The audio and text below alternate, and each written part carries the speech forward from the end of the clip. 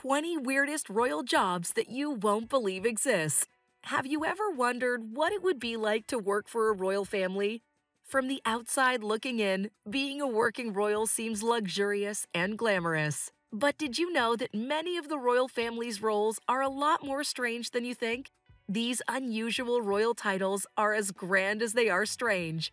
Today, we're going to take a look at the 20 weirdest royal jobs that exist. Some of these roles will surprise you.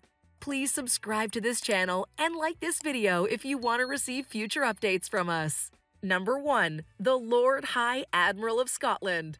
The Lord High Admiral of Scotland is one of the oldest royal titles in the world. It dates back to the 15th century and has been held by many influential figures, including Mary, Queen of Scots, and her husband Henry Stuart. The title was abolished in 1707 when Scotland merged with England to become Great Britain, but it was re-established in 2014. The Lord High Admiral is an honorary position and does not involve any real duties.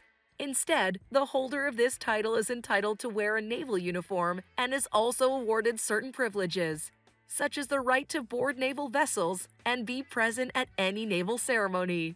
Prince Philip was the Lord High Admiral until his death in 2021. He was appointed in 2017 and was the first person to hold the title since its reinstatement in 2014. As with most royal titles, the Lord High Admiral of Scotland serves more as a ceremonial role than anything else. However, it's still an important part of Scotland's history and will no doubt continue to be a respected title for years to come. Number 2. Marshal of the Diplomatic Corps. The Marshal of the Diplomatic Corps is a ceremonial position within the British royal family that dates back to the 18th century. This position is responsible for supervising foreign diplomatic representatives, as well as managing and organizing diplomatic functions held at Buckingham Palace. The current holder of this position is Alastair Harrison. The Marshal of the Diplomatic Corps is expected to attend various state events to support and represent the British royal family. These events can range from dinner receptions to diplomatic ceremonies. The Marshal must also ensure that protocol is observed among all foreign dignitaries and diplomatic personnel in attendance. This includes ensuring that there are appropriate seating arrangements and that everyone is dressed appropriately for the event. In addition to attending events, the Marshal of the Diplomatic Corps is also responsible for providing guidance and advice to the royal family when they host foreign dignitaries. This includes things like preparing gift lists, writing speeches, and ensuring that all international laws and protocols are followed. Furthermore, the Marshal of the Diplomatic Corps also acts as a mediator between the royal family and other countries when needed. Overall, the role of the Marshal of the Diplomatic Corps is an important one within the British royal family. It ensures that diplomatic relations remain strong and that protocols respected at all times. The current holder of this position, Alastair Harrison, has done an excellent job of representing the British royal family both domestically and abroad. Number 3. Keeper of the Privy Purse. The Keeper of the Privy Purse is one of the oldest and most important roles in the British royal household. The role dates back to the 14th century and is currently held by Sir Michael Stevens, who was appointed in 2017. The Keeper of the Privy Purse is responsible for managing the finances of the royal household, including the king's wealth. The Keeper of the Privy Purse acts as a financial advisor to the king and royal family, providing advice on matters of financial management. This includes managing the Royal Collection Trust, which oversees the care and preservation of royal artworks, and advising on investments and taxation. The Keeper of the Privy Purse is also responsible for paying members of the royal family, as well as organizing the king's official travel. They're also responsible for approving payments from the Privy Purse, which is funded by the Duchy of Cornwall, a private estate owned by Prince William, and other sources. Number 4. Treasurer to the King. The king's finances are managed by the Treasurer to the King, a role that's existed for centuries. The Treasurer is appointed by the king and is responsible for managing the royal budget and keeping track of the financial resources of the monarchy. The Treasurer plays an important role in monitoring and advising on the state of the royal household's finances and producing financial reports. The treasurer, who's also the keeper of the privy purse, ensures that the royal family can live within their means. This involves assessing and providing advice on financial matters such as investments, budgeting, expenditure, and income. As part of this role, the treasurer attends monthly meetings with other senior members of the royal household. The current treasurer to the king is Sir Michael Stevens, who was appointed in April 2017. Number 5. Royal Train Bearer. The Royal Train Bearer is a senior officer of the British Royal Court, whose main task is to carry the royal train of the monarch or another member of the royal family. This position dates back centuries and was considered a very important role. The train bearer was responsible for overseeing the members of the royal entourage that were carrying the royal train, ensuring that all members were respectful, had their attire in order, and were prepared for any possible dangers. They would also announce the arrival of the monarch and their departure. These days, the train bearer's role has largely been downgraded to more of a ceremonial role. They still accompany members of the royal family on trips and processions, but are no longer responsible for security, among other things. Number 6. The Royal Shoe Wearer. Have you ever wished you could be responsible for making sure that all the shoes worn by the royal family were in tip-top shape? Well, then this is the job for you. The royal shoe wearer is a position that dates back to the 14th century and is one of the more ridiculous jobs held by a member of the royal household. The job entails inspecting, maintaining, and repairing the shoes of the royal family, as well as providing them with new footwear when necessary. The royal shoe wearer has to be on hand at all times to provide any needed services, and must also be able to travel to where the royals are to perform their duties. Due to the nature of the job, only a select few individuals have ever been granted the position over its long history. The duties of a royal shoe wearer have evolved, and the current requirements include overseeing the daily maintenance of all shoes worn by the royal family. This includes not just attending to repairs, but also cleaning and polishing any dirt or scuffs on the shoes. The position also involves attending to any special requests made by members of the royal family, such as having a pair of shoes made according to specific measurements. The position of royal shoe wearer is a unique one and is often seen as a great honor by those who are appointed to it. It's a testament to both the importance of shoes in royal life, as well as the high standards of craftsmanship expected from individuals in this role. Number 7. Yeomen of the Guard. Yeomen of the Guard, or Beefeaters, are members of the oldest ceremonial body in Britain, having been in existence since 1485. The Yeoman of the Guard is responsible for safeguarding the crown jewels and ensuring the security of the royal palaces. They're responsible for opening and closing the gates of the royal palaces and accompanying the king on official state occasions. They also help to lead royal processions, provide guard duties at royal events, and take part in other ceremonial activities. The Yeoman of the Guard is recognizable by their distinctive red, blue, and gold uniforms. They're an important symbol of British tradition and pageantry, with their origins dating back to the reign of King Henry VII. Number 8. Palace Attendant. Palace attendants are a unique part of the royal household, tasked with ensuring the safety, upkeep, and security of the royal palaces and residences.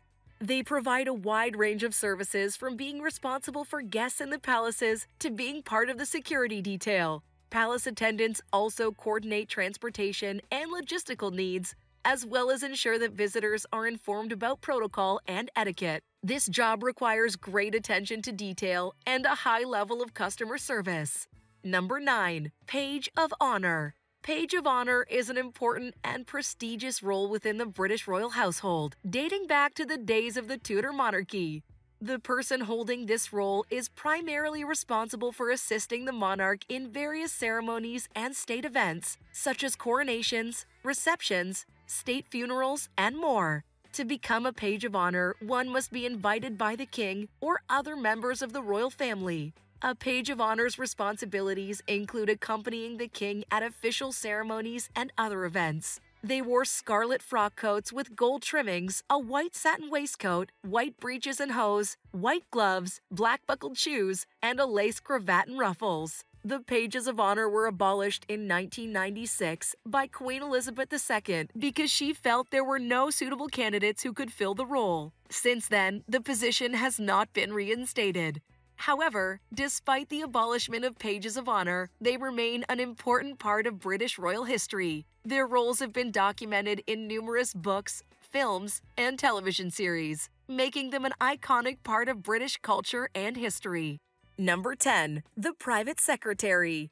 The Private Secretary is a royal job that's existed for centuries and is still important to this day. The Private Secretary is responsible for managing the king's affairs and representing him in certain areas. They're responsible for keeping records and correspondence, overseeing the royal household, and organizing the king's itinerary. The Private Secretary is also in charge of signing off on all letters sent to the king and ensuring that they're properly addressed and delivered. The Private Secretary is also responsible for setting up meetings with the king and other members of the royal family. They may also be required to make arrangements for travel, special events, and hospitality for guests. In addition to the above responsibilities, the Private Secretary also serves as a spokesperson for the king in various matters. This includes communicating with foreign governments and making sure that their policies reflect the views of the monarch. The Private Secretary is appointed by the monarch and serves at His Majesty's pleasure. The position is currently held by Sir Edward Young. Number 11. Carver. A carver is a royal job appointed to a court or official gathering. The carver has to carve and serve food, as well as present dishes to the guests. It's a prestigious position, and only highly skilled carvers can be trusted with such an important task. Carvers must understand how to cut, divide, and serve food properly. In some courts, the carver is also responsible for supervising other courtiers who help with service. Carvers need to be professional, courteous, and attentive to the needs of their superiors. They must also pay attention to detail, have excellent knife skills, and have an eye for presentation. Carving has been practiced since ancient times and is still an important part of many royal and ceremonial occasions. Number 12. Master of the Horse. The Master of the Horse is one of the oldest and most prestigious positions in British royalty. It dates back to 1360 and has been held by a member of the royal household since 1660. The role includes organizing and supervising all state ceremonies involving horses, as well as managing the royal mews. The master is responsible for maintaining the royal mews and its staff, including grooms, coachmen, farriers, and vets. In addition, they're responsible for training the horses used in royal processions and other events. The master is also responsible for procuring and caring for the horses used by the royal family and is ultimately responsible for the safety and well-being of all the horses owned by the crown. Number 13. Keeper of the King's Stamps. When King Charles needs help with his stamps, he turns to the Keeper of the King's Stamps. This is an official position within the royal household and has been in existence since 1664.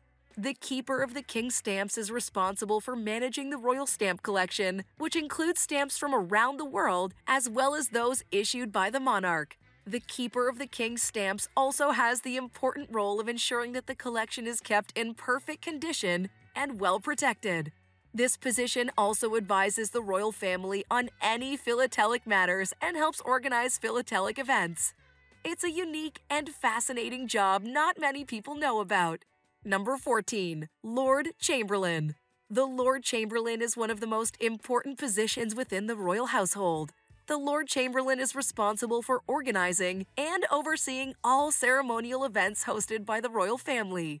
They're in charge of managing the royal guest list, seating arrangements, protocol, and other details of the event. The Lord Chamberlain also serves as the principal advisor to the sovereign on matters of state and public policy. They're responsible for liaising with foreign governments and representing the royal family at official events. They may also serve as an intermediary between the royal family and other government departments. The position of Lord Chamberlain dates back to the 13th century and has been held by many distinguished individuals throughout the years. Today, it's held by the Lord Parker of Mincemere since April 2021. Number 15. Warden of the Swans and Marker of the Swans. One of the weirdest royal jobs is the role of Warden of the Swans and Marker of the Swans. This position has its roots in medieval England, where swans were considered a delicacy for the wealthy. The swan keeper was responsible for ensuring that no swans were poached or eaten without permission. Today, the warden of the swans is a ceremonial position appointed by the monarch. The warden's role is to manage the riverine population of mute swans in England, Wales, and Scotland. This includes assessing their health and welfare, monitoring their populations, and advising on matters relating to their protection and conservation. The marker of the swans is responsible for carrying out annual swan upping exercises on the River Thames. This involves the capturing and counting of swans, marking any new ones, and keeping records for scientific purposes. The ceremony also serves to identify any swans belonging to the king or other holders of royal swan marks. Number 16. The Astronomer Royal. The Astronomer Royal is one of the more unusual royal jobs, but it's a position of great importance. This role dates back to 1675, when King Charles II appointed John Flamsteed as the first Astronomer Royal. The Astronomer Royal has been responsible for overseeing the Royal Observatory at Greenwich since then. The role of the Astronomer Royal is to provide advice and support to the royal family on astronomical and scientific matters. This includes making observations with telescopes, collecting and interpreting data, providing accurate astronomical information for the Royal Navy, mapping the skies, and conducting research into astronomy. The current Astronomer Royal is Professor Martin Rees, who's held the position since 1995. He's an active member of the scientific community, having written several books and given lectures on a wide range of topics related to astronomy and physics. He's also a Fellow of the Royal Society and has received numerous awards for his contributions to science. Number 17. The Gold Stick in Waiting. The Gold Stick in Waiting is an ancient office in the royal household of the British monarchy, dating back to the 15th century. The position is traditionally held by a senior military officer and appointed by the monarch. The role of the Gold Stick in Waiting is to assist the sovereign on ceremonial occasions. This includes attending state occasions and helping with the organization of the military parade. The Gold Stick in Waiting carries a ceremonial gold stick, which is decorated with ribbons in the colors of the regiment they represent, as well as a white plume. During a parade, the Gold Stick in Waiting will ride at the head of the procession. It's said that the position of Gold Stick in Waiting originated as a way to provide extra protection to the sovereign during military parades. The post of Gold Stick in Waiting has its roots in British tradition and is a reminder of the long and distinguished history of the British monarchy. Number 18. Master of the King's Music. This is one of the more unique royal jobs, as it requires the appointee to be a respected professional musician. The Master of the King's Music is an honorary title awarded by the British monarch to an individual who is an esteemed and celebrated musician. Since its inception in 1626, the position has been held by some of the most renowned musicians in the world, including George Frederick Handel, Sir Edward Elgar, and Sir William Walton. The role of the Master of the King's Music is to compose music for official state occasions and other royal events. They're also expected to support the advancement of music within the country. To be appointed, nominees must have made a significant contribution to the world of music, such as having achieved international success in their field or having written critically acclaimed pieces. The current holder of this esteemed position is Dr. Judith Weir. Number 19. The King's Flag Sergeant. The King's Flag Sergeant is a royal role that's responsible for carrying the King's flag on state occasions and other official engagements. This role dates back to the days of sailing ships, when the flag of a powerful leader or ruler would be flown on board. The position's still in existence today, as it's an honor to be selected as the King's Flag Sergeant. The role involves providing ceremonial duties as well as logistical support during official events. This includes attending royal functions and official meetings, overseeing military parades, and standing guard at royal residences. In addition, the Flag Sergeant will also be responsible for taking care of the royal standard and ensuring it's always presented in perfect condition. The Flag Sergeant is appointed by the King himself, and only the most experienced and competent military personnel are given this great honor. It's a highly prestigious role that requires a strong sense of duty and loyalty to the monarch. Those who serve as the King's Flag Sergeant are expected to have an excellent knowledge of military history, etiquette, and protocol, as well as impeccable attention to detail. Number 20. The Royal Horological Conservator. If you're a fan of watches, you'll be surprised to learn that there's an official royal watchkeeper. This job's known as the Royal Horological Conservator, and it's been around since the 16th century. The position is now held by Fyodor Vandenbroek, who's responsible for conserving and repairing the extensive collection of watches owned by the British royal family.